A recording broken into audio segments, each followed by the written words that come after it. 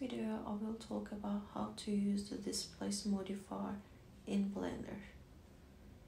Firstly, I delete the box, click on Add, select Mesh and click Plane. Select Add Modifier and click on Subdivision Surface. Click on Viewport Overlays and enable Wireframe. Then click on Simple, raising the level on Level Viewport after switching off Optimal Display. Now that we have increased the number of polygons, we can obtain the structure we want by pushing and pulling on certain points of this project. Then click on Add Modifier, select Display, click on New and click on Texture tab. And I'm attaching a height map image that was previously uploaded, and we can see the display on the model. We see the change in the model by playing with the numbers from the levels viewport.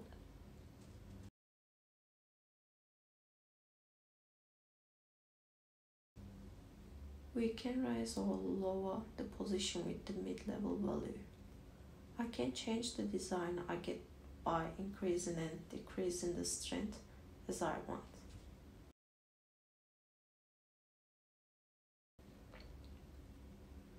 I'm switching off the wireframe again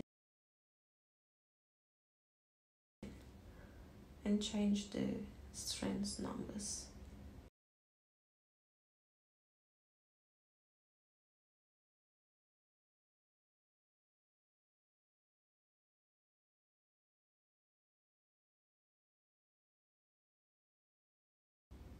You can get the form you want from the options in the advanced settings.